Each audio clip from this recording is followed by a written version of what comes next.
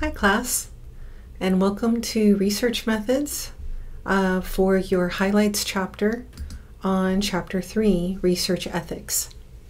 So, likely you've already heard of several studies that exemplified poor ethical practices, like the Stanford Prison Experiment with Zimbardo, the Milgram's Obedience Study, and the Tuskegee Syphilis Study, which was actually conducted by the U.S. Public Health Service and the Centers for Disease Control.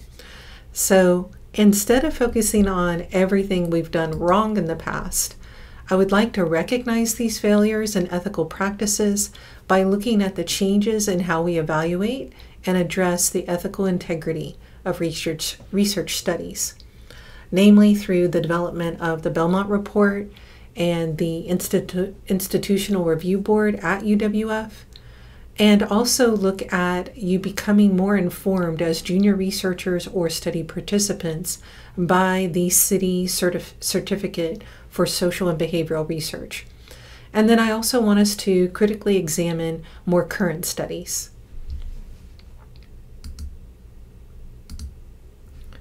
So talking about governance for a minute.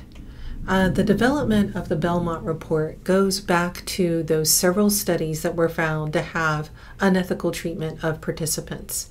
And I left you different resources in the Canvas page for looking into the different development stages of the Belmont Report and also where it went after that. Like the Belmont was established in 1979, but it was also a major contributor of the U.S. Department of Health and Human Services regulation called 45 CFR Part 46, or the Federal Policy for the Protection of Human Subjects, also known as the Common Rule. While this regulation really only applies to federally funded research work, universities typically adopt the same requirements to help guide their IRB committee and their decisions of the IRB committee, even for research that's not directly federally funded.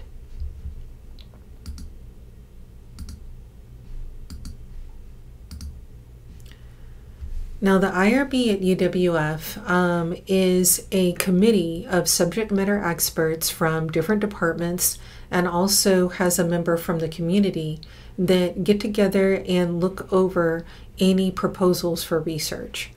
They review all the educational, training, or research activities involving human subjects at any of the UWF campuses or by any of the faculty, staff, or a student as well.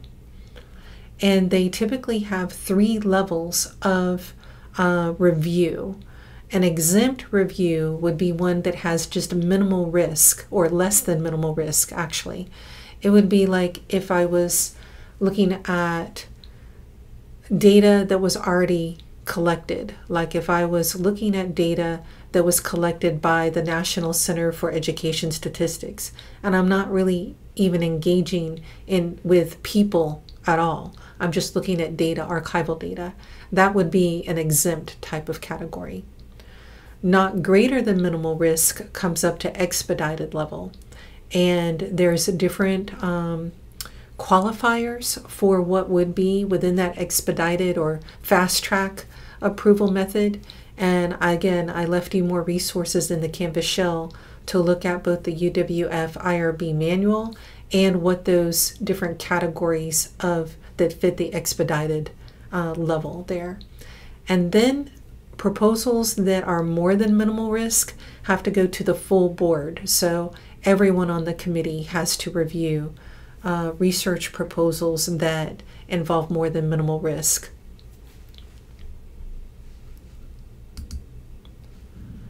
Going back into our Belmont report or our Belmont principles are these 3 areas of respect for persons, beneficence, and justice.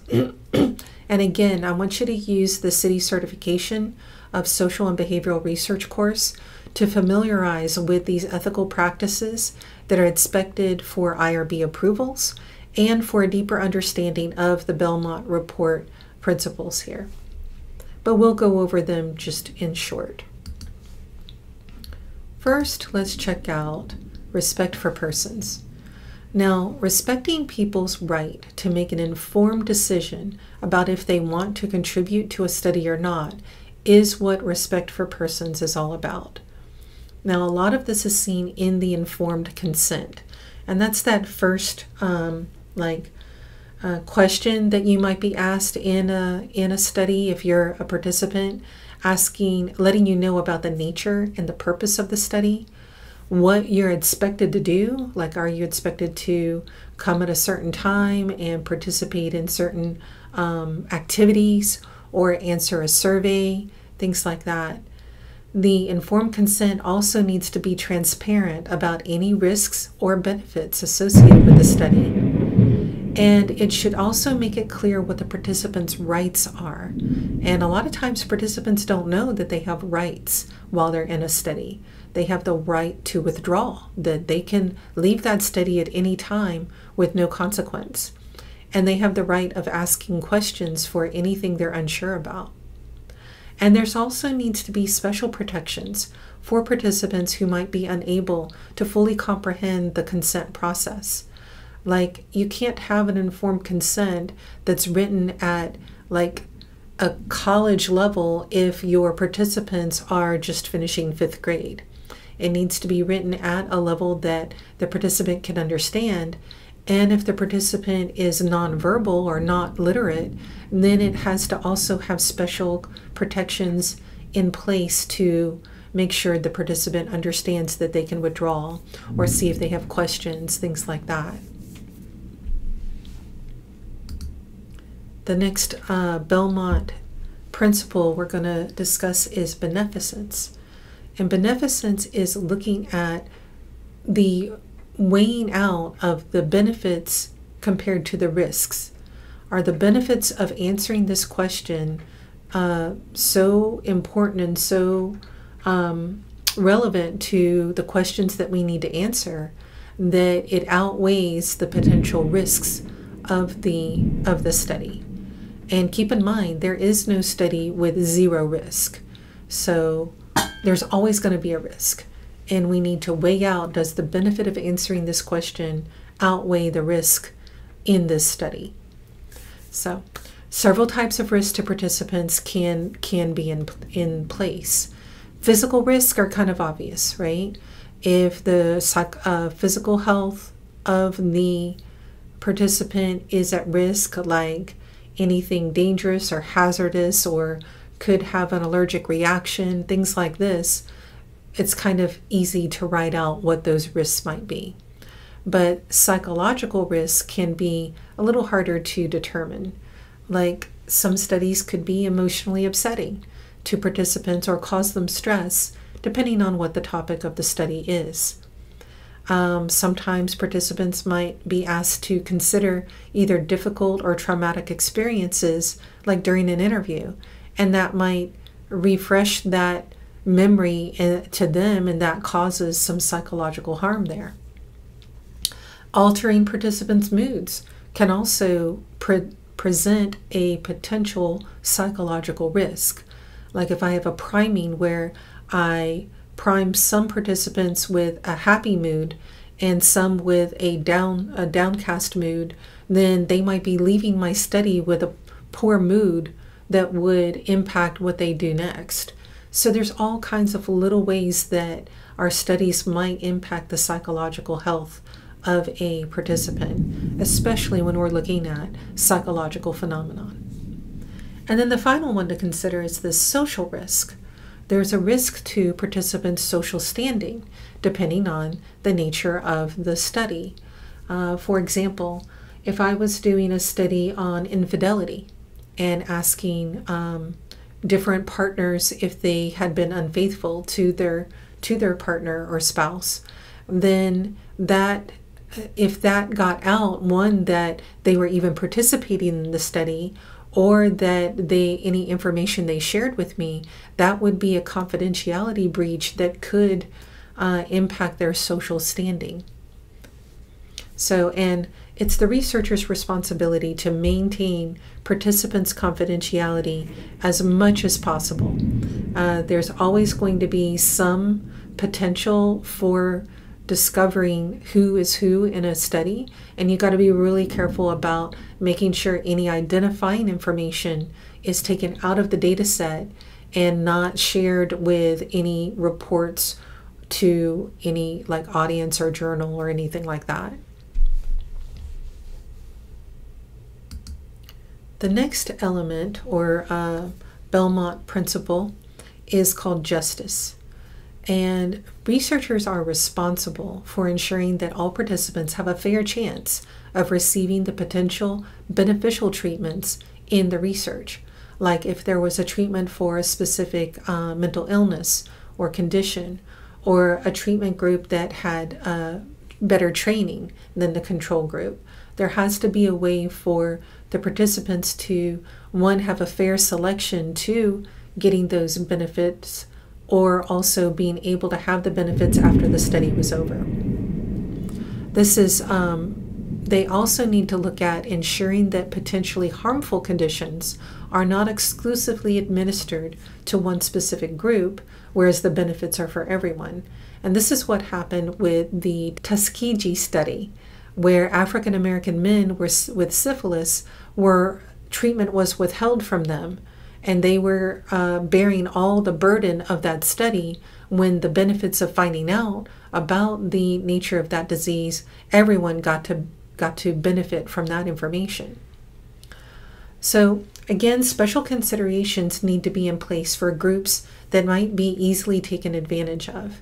And this would be like children or incarcerated individuals that they think that they might, like a coercion thing. Hey, if I participate in this study, maybe I'll get out sooner. And it needs to be an avoidance of putting like an incentive in place that puts one group at a disadvantage or makes them feel like they would participate in a study that they wouldn't normally do. Same thing with like individuals with illnesses or low income, because you could say, hey, to participate in this study, you get an extra $20. Well, for some, $20 is like, nah, I'm fine. That's not going to change how I feel about this study. But for other individuals, $20 is a lot of money, and that would like buy groceries, buy milk, or put them in other harm's way because they would participate in the study out of coercion for the money. So all kinds of things that you have to be careful of there. Again, completing the city program is going to give you a lot more information about these elements or these Belmont principles. So in your city certification assignment, there's a little walkthrough on how to get that done. So moving ahead, looking at more current studies, the book brings up a very good points about the limitations of avoiding all ethical conflict and still being able to conduct research. Like I said, no research is completely risk-free. There's always going to be risk involved at some level. It might be minimal, might be less than minimal, but it still is there. And sometimes research that is beneficial to one group could be potentially harmful to another group. How do we weigh out that? And then when it comes to deception, sometimes being truthful with participants about what the study is about changes how they behave. And if participants change their behavior, you no longer have a study because they changed their behavior, and we don't know if it would have been real without having that knowledge. So what I have for you guys, we have in our concept discussion for Module 1, we consider a research study in which the researcher posed as a college freshman to gather naturalistic observations of college students' behaviors. So I'm going to have you read through the context of that study and answer these questions. Was the researcher's method of concealed observation reasonable? What would your reaction have been if you found out that you were one of the students that she observed? And what changes to the study would you recommend to address issues in terms of respect for persons, beneficence, and/or justice? I'll move over to Canvas and show you that particular assignment. There you go. There's the assignment, Life as a Freshman Scenario. And she was asking the question, what are today's undergraduates like? And to answer the question, she took a year off, like did a sabbatical or something, and went as an undercover student as a freshman to college. And she enrolled and spent a year living in the residence hall, taking classes, playing volleyball games. And then in the end, she published a book, My Freshman Year, What a Professor Learned by Becoming a Student.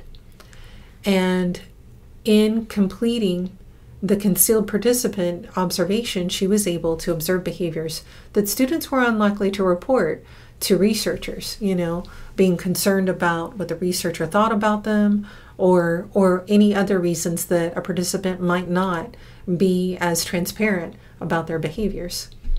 So again, read through this, and you have the questions to consider at the bottom, and I also have a couple of links there for the New York Times web article on, it's just a short piece about the study. And then if you wanted to see the book, the My Freshman Year, What a Professor Learned by Becoming a Student, I found that as well and linked it there for you, if you're curious.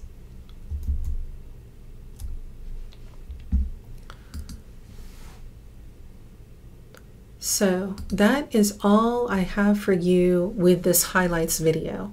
Your deliverables, you want to do your chapter Q&A discussion board, finish your chapter quiz, that discussion about research ethics that I just showed you, and then go check out the city's certificate homework.